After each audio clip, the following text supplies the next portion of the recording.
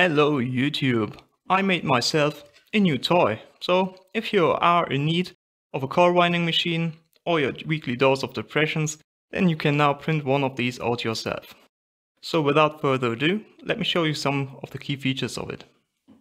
Okay, now a quick disclaimer. There's one part that needed machining, and that is the Acme screw of the linear axis. Both ends need machining so they sit properly in the bearings. And you need to figure out another way so the Acme screw is not loose between those bearings if you have no access to a lathe. But that's about all you need to know before you print it. Okay, let's continue with the video. Ideally, this machine would be capable of winding coils with a diameter of 12 centimeters, but more on this later. Another neat feature is the use of the CNC controller Gerbil. With this, the motion is nice and smooth and you can tune the motor separately. Also, the linear axis is backlash free with the use of two nuts which are preloaded with a spring. But enough of that, let's wind some coils.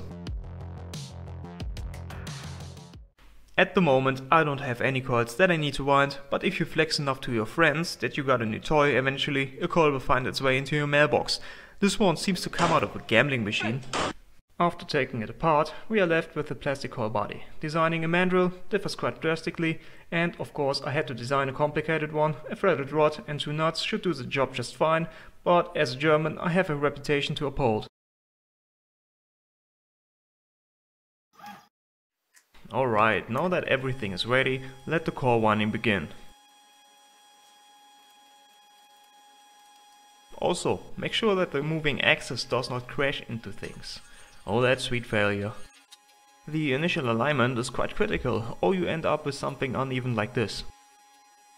But after a lot of testing and wasting way too much copper wire, I got a decent looking coil in the end. It still needs too much trial and error for my taste to get a good result.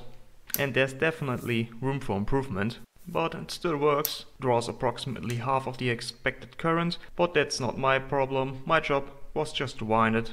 Let's move to something bigger. That future coil has a diameter of 70 mm and I think of winding about 80 cm on it and only a single layer.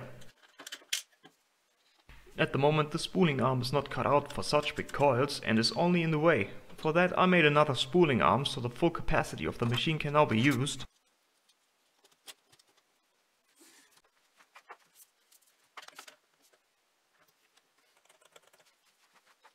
It did not went well. Too much tension, too little tension and running backwards, running out of wire, needing to massage the wire into place, running it so fast that the whole machine is shaking. Okay, I don't really know how tight that wire needs to be for a Tesla coil, but if the diameter gets any bigger, the motor will stall out even easier, so that definitely needs some improvements. Now let's wrap it all up and come to a conclusion. The biggest problem, the motor which drives the coil. Not enough torque and needs some kind of reduction. I think a timing belt reduction would be a good idea. Also, the tensioning mechanism is pretty simple and at the wrong location at the moment. It really needs to be a dedicated system between the spool and the point where the wire leaves the spooling arm. Apart from those 2 points, the machine works quite nice and reliable. That's about all I have to say, so thank you for watching, and in the next segment I will go over the procedure on how to measure the backlash in the linear axis for all those fools out there who wants to actually print this.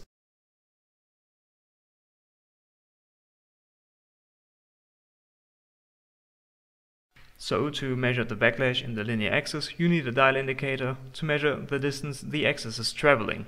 The first step is to jog it in one direction, zero it out and then jog it in the opposite direction. Now the axis might not travel the exact set distance and that amount that is missing is the backlash. In this case it may be 1 or 2 hundredths of a millimeter. As mentioned in the beginning, the linear axis is driven by two nuts which are spring-loaded. Tension can be adjusted by tightening those two nuts.